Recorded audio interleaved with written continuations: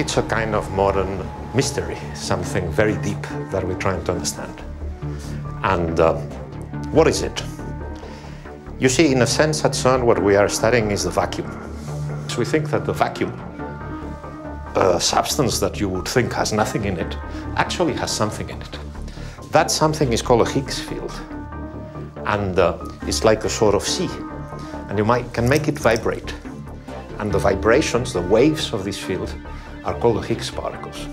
So what we are really trying to do is to shake up the vacuum and see it vibrate and see its vibrations, because we think the vacuum is not empty. That sounds very mysterious-like, but it's a fact of life.